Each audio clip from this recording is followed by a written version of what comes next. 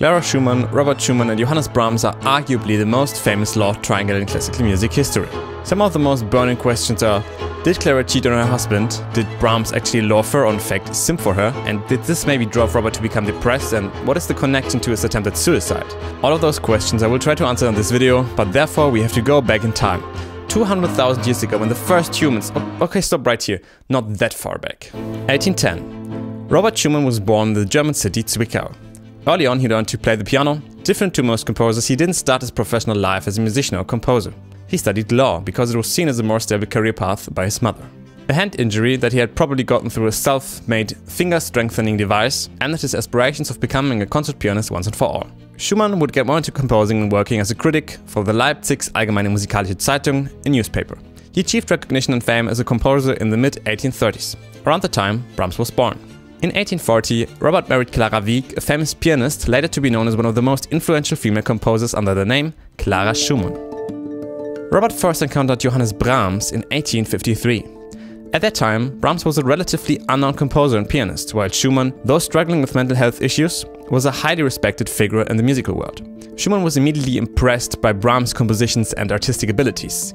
In a famous article published in the Neue Zeitschrift für Musik, New Journal for Music, in October 1853, Schumann wrote a glowing review of Brahms, declaring him as the long-awaited young eagle in music. This article played a crucial role in establishing Brahms' reputation and career, and Brahms was very much thankful for it. The relationship between Brahms and the Schumanns deepened, with Brahms becoming a close friend of the family. However, shortly after this introduction, Robert Schumann's mental health deteriorated, leading to an attempted suicide and to his eventual institutionalization.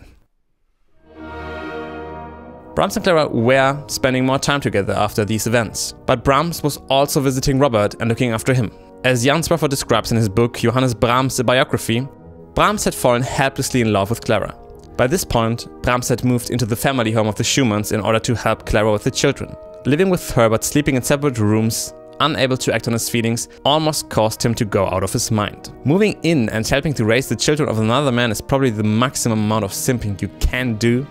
Nevertheless, you have to realize that Brahms did owe Robert. As I mentioned, a huge part of Brahms' fame came from the article that Robert had written about him. So taking care of his family can be seen as an act of honor. The problem with Brahms were the letters he wrote. I can do nothing but think of you. What have you done to me? Can't you remove the spell you have cast over me? There are way more letters from Brahms and Clara that indicate some kind of romantic interest, but just on the side of Brahms. Brahms was around 21 and Clara around 35 at that time. I also find it very hilarious that there exists a book with over 600 pages full of printed letters from two people. Imagine your chat on your phone with your best friend would get leaked, you'd be a dead man or woman. Mark Zuckerberg could literally blackmail every single person on this planet. By November of 1854, Clara herself is insisting that Brahms addresses her by thou, the second person singular reserved for an intimate friendship.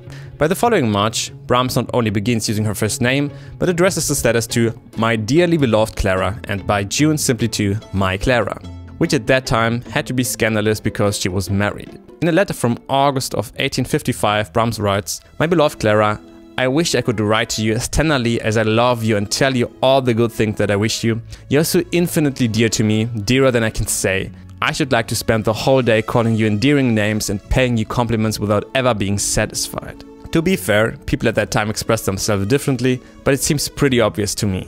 Robert Schumann passed away in 1856. After his death, Johannes and Clara remained friends until the end of their lives, but their friendship was never the same as it has been before. For one reason or another, Brahms decided to focus on his career.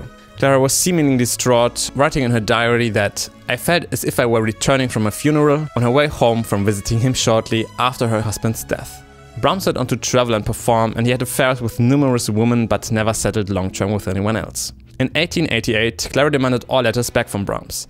He travels to the Rhine and, during a steamboat trip near Deidesheim in Germany, he throws several parcels into the waves. As Clara begins to burn the letters that remain, her daughters stop her from doing so. Something must have been private that she didn't want to get out into the world. The relationship between Clara and Johannes was not a reason for Schumann's mental health issues, because they didn't get to be that close until Robert was already institutionalized. In the end, we will never figure out if something happened or not. Still, it's pretty clear to say that Brahms was a huge simp, and you probably don't want to end up like him, because he is very much known for being bitter, resentful, and alone. Click this video right next. Thanks for watching, and we see each other in the next one.